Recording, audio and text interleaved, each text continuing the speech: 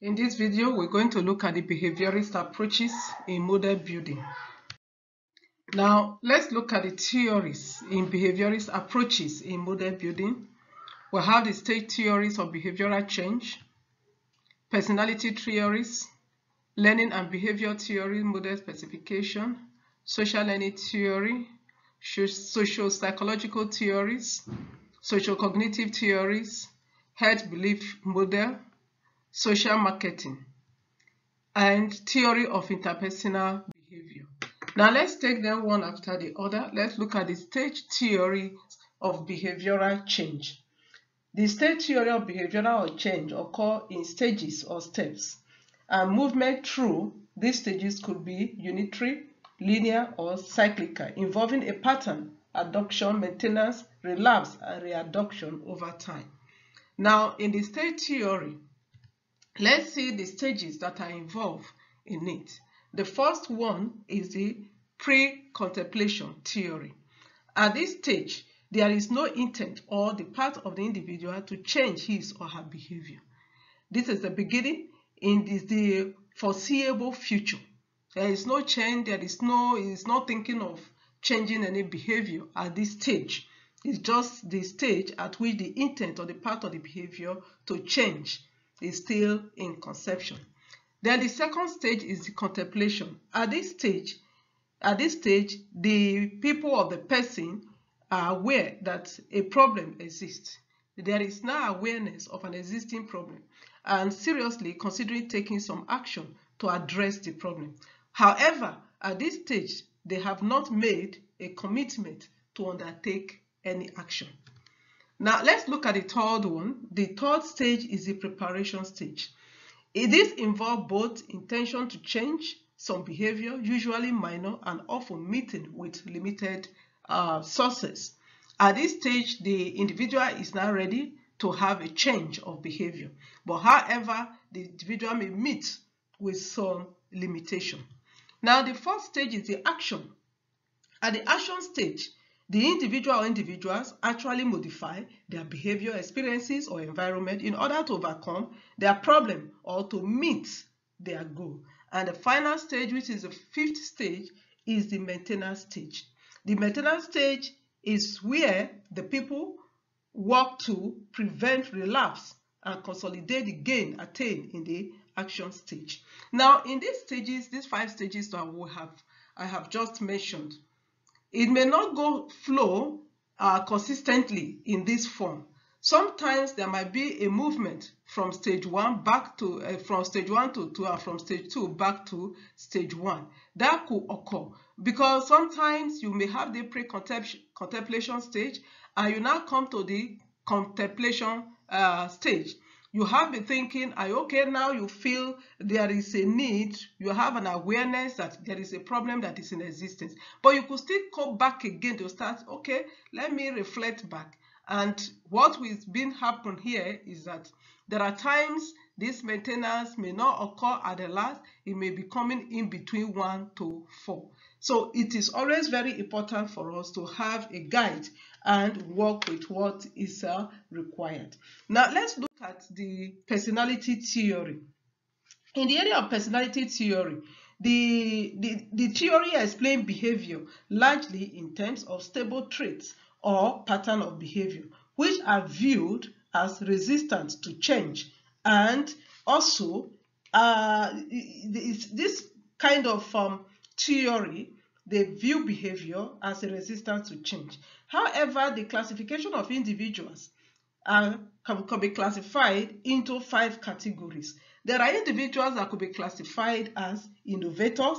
There are some individuals that are early adapters. There are some individuals that are early majority, and there are some individuals that are late majority, late adapters. Now, in this area, there are different ways people behave.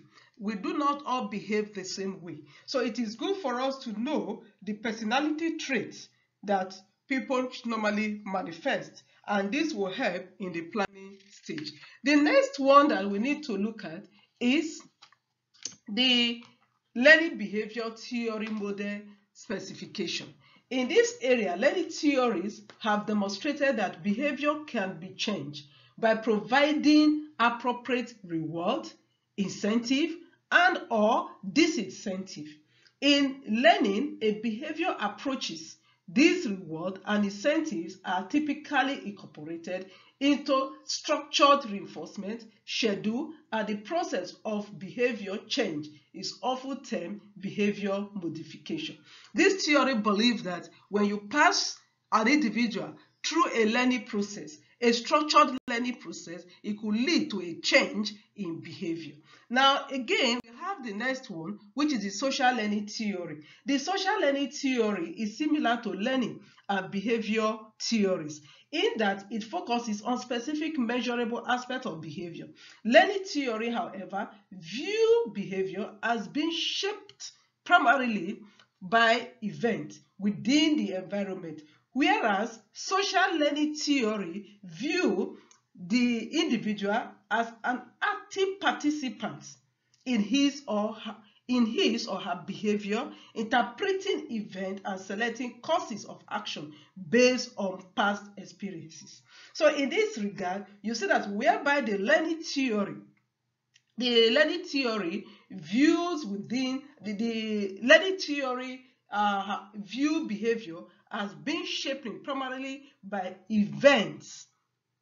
Then the social is looking at what the individual has been able to take within the society. One important theory deriving from the social learning theory, which has had a major impact on many current models of behavior change, is that of self-efficacy.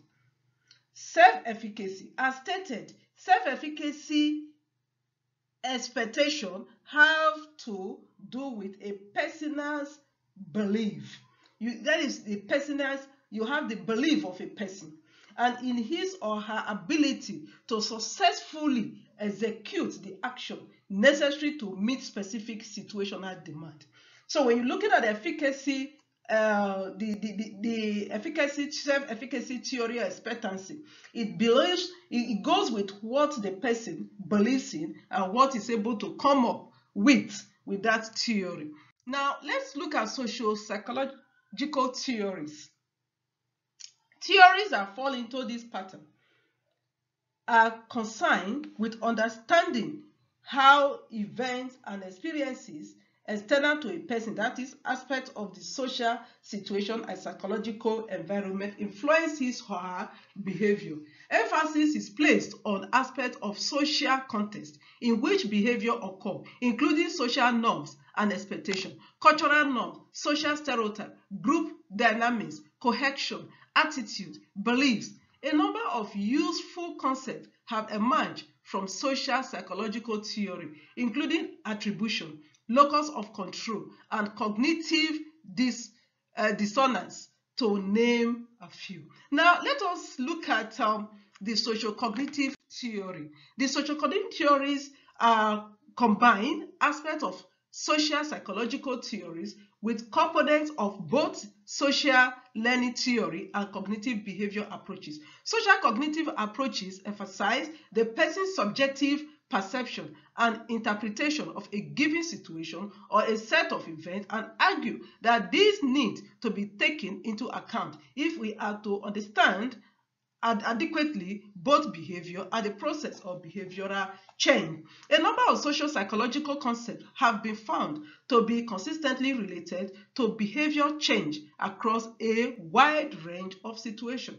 Now let's look at an example. Let's assume a peer group, school, family, and etc. could be a reality of the social reality of a group. Now, expectation of significant or repeated unexpected others can also have a strong influence on a person's behavior. The seventh one we need to look at is the herd belief model. What does this model stand for?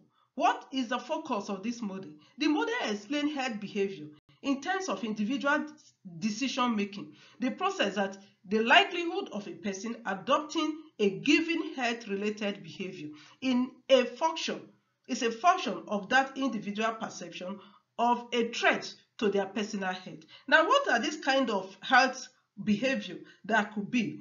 Well, you might decide to have a walk, jogging, And in this case, it has to do with a person. A person will be more likely to adopt a given behavior, which will help to improve his or her health. To date, the health belief model has not received consistent or strong support in explaining behavior change.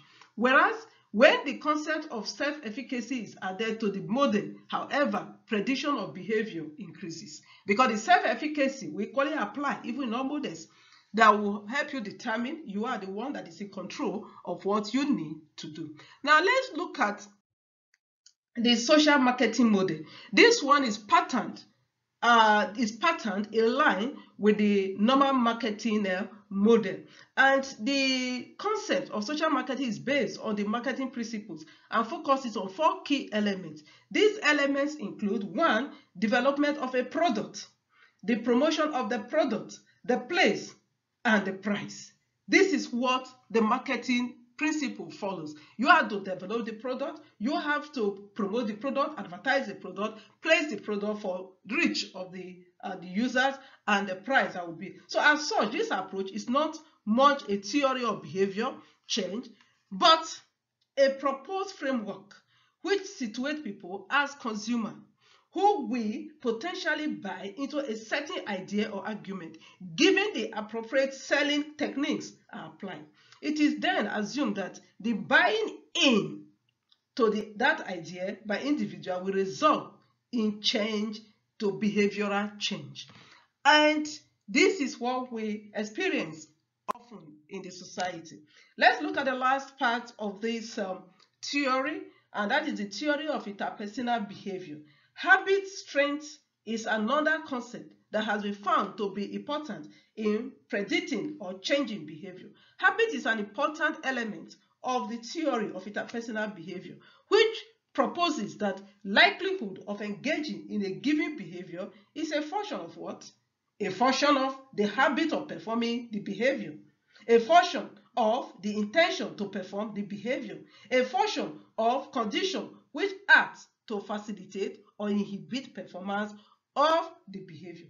So in this regard, to date, this model has not been tested as extensively as have the theory of reasoning action or the theory of planned behavior. However, this is why individual must first intend participate in a given behavior or activity. As the behavior or activity is repeated over many occasions, participation becomes habitual. That is what normally happens when you are dealing with interpersonal behavior.